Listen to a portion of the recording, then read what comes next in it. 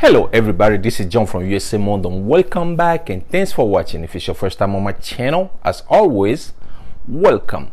Today I have another video for you guys. On today's video is what is the first step to take if you want to come and study here in the United States of America. If you want to know something about that, all you gotta do is stay tuned and I'll be right back.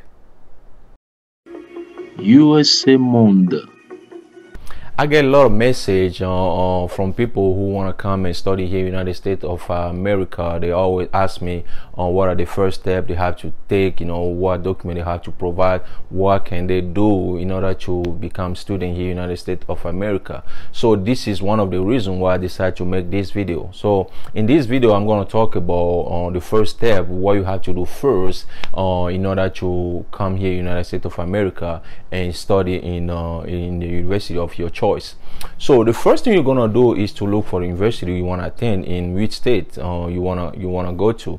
So we got different states of 52 states, and then you choose which university you want to go. Let's say you choose a university in New York. So you choose a university, then you can send a university email asking information about the school, and maybe you can even ask for a brochure which they can send you, so you can look at it and see what kind of program they offer, and then which program interests you. Once you find the program you want, then you need to see what kind of document they require in order for you to get enrolled in that university. So once you send those documents in and then you are accepted and get enrolled, the next step is gonna be to pay actually to register to SEVIS.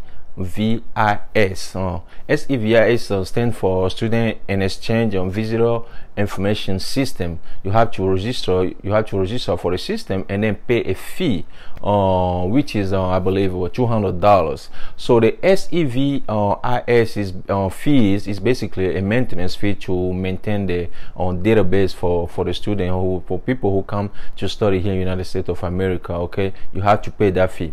So once you pay that fee, then like I say, you are accepted in university, then the school officials will send you a form called I-20.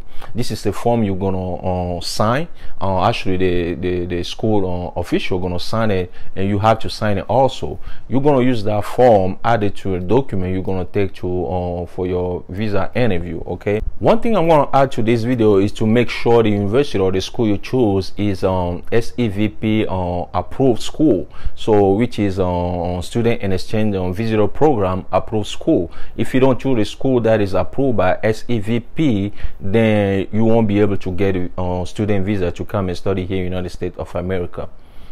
So after you register for the school, you are accepted, you pay the SEVIS fees, you got your I-20. Then the next step is going to be to apply for your student visa, which I'm going to talk about in the next video.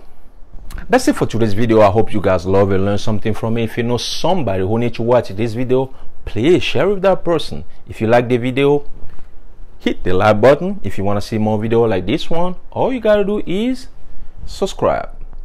Once again, my name is John. Thanks for watching and see you in the next video.